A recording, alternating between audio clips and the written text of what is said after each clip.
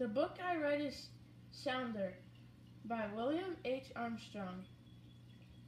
Main characters.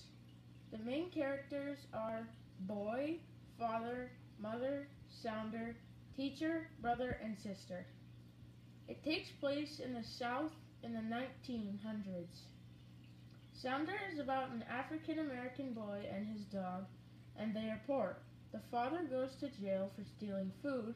Although the family struggles, the boy wants to learn and go to school. The theme is about having self-respect, being brave, and having love for family even though life is hard. In the scene, the boy tries to find his father at one of the jail camps. The guard hits him on the hand and he ran away. He comes into a schoolhouse and asks the teacher to bandage his hand. She invites him to stay the night at her house and he goes to school with her the next day.